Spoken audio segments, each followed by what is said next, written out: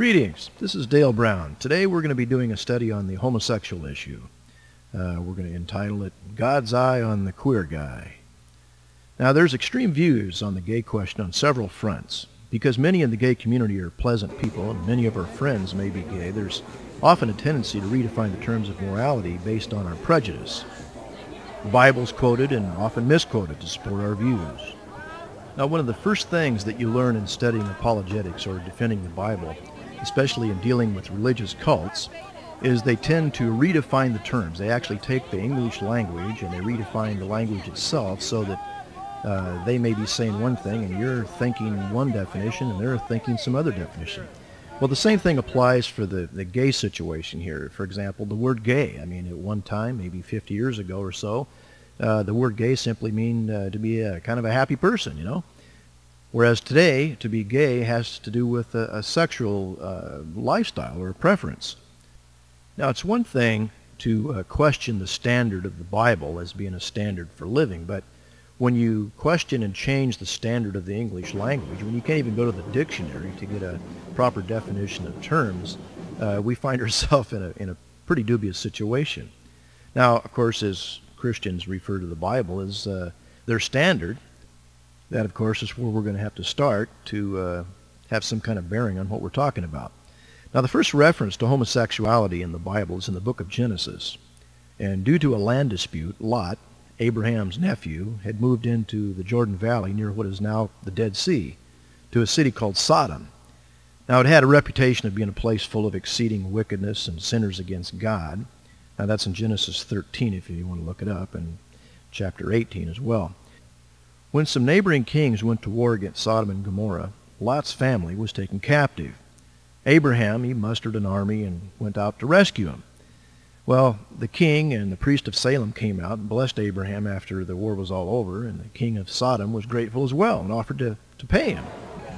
A few chapters later, it is revealed to Abraham by God that Sodom and Gomorrah are about to be judged for their sins. Abraham, concerned for his relatives, reasons with God about Lot and his family. 2 angels are sent to deliver the message of the pending doom and to rescue Lot's family. Now, the Bible tells us that sensual and unprincipled men of Sodom surrounded Lot's house and demanded that 2 foreigners come out so they could have sexual relationships with him. Lot refuses to allow his guests to be mistreated, and the Sodomites make threats of what they're going to do to him. Out of desperation, Lot offers his daughters to him. And when they persist with their aggression and try breaking down the door, and they're struck with blindness, a supernatural act of God through these angels. When it becomes clear to Lot that the city of Sodom and Gomorrah are about to be toasted by God, he tries to explain this to his son-in-laws and tries to encourage them to get out of town, and they don't really take him serious. Well, Lot and his wife and 2 daughters were ushered out of town by the angels, leaving everyone else behind. Quote, "Then the Lord rained on Sodom and Gomorrah brimstone and fire from the Lord out of heaven, and he overthrew those cities and the valley and all the inhabitants of the city and what grew on the ground." That's in Genesis 19.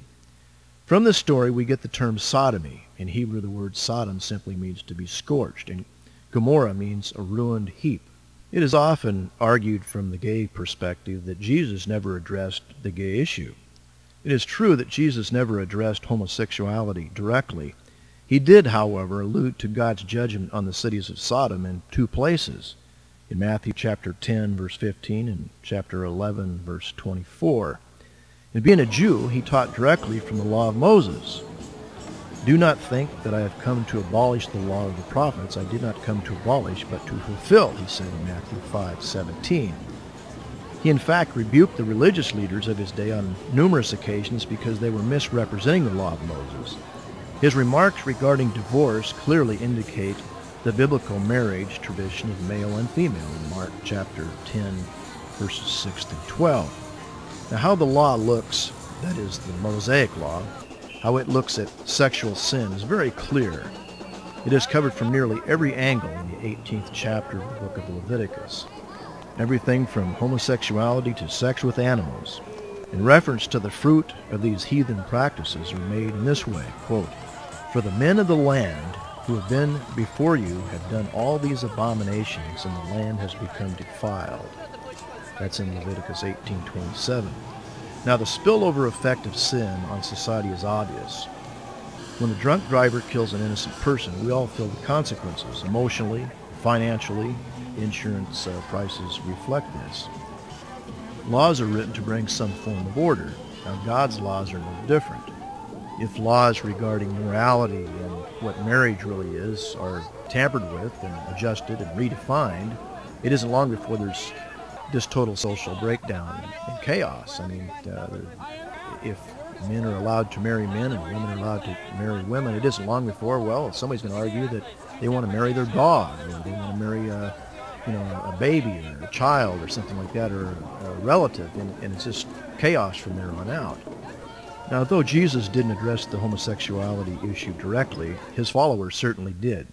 The words of the New Testament writer were very clear, just as clear as the Old Testament.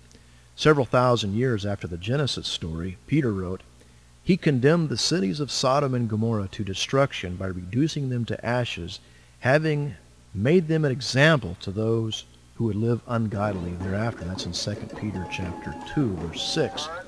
Then in the little book of Jude in the New Testament, he wrote, "Just as Sodom and Gomorrah and the cities around them indulged in gross immorality and went after strange flesh, are exhibited as an example in undergoing the punishment of eternal fire." Apostle Paul, who was schooled under Gamaliel the high priest, knew full well the history of the Jewish tradition. In his epistle to the Romans, he spoke clearly of the principles of God's judgment on idolatry and sensuality. He wrote, "Professing to be wise, they became fools. Therefore God gave them over in the lusts of their heart to impurity, that their bodies might be dishonored among them. For they exchanged the truth of God for a lie, and worshipped and served the creature rather than the Creator, who is blessed forever. Amen.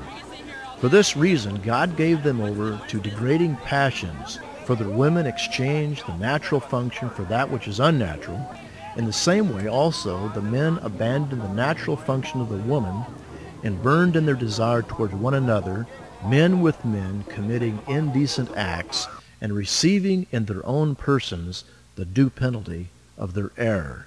And just as they did not see fit to acknowledge God any longer, God gave them over to a depraved mind to do those things which are not proper." That's in Romans chapter 1, verses 22 through 28.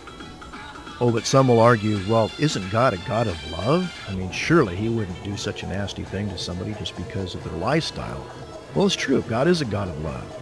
It's clear that God loves gay people. In the Bible it says, "For God so loved the world that he gave his only begotten Son, that whoever believes in him should not perish but have eternal life." The law of Moses was given as a guide to point us to Christ, who can deliver us of the bondage of sin, whatever the sin is.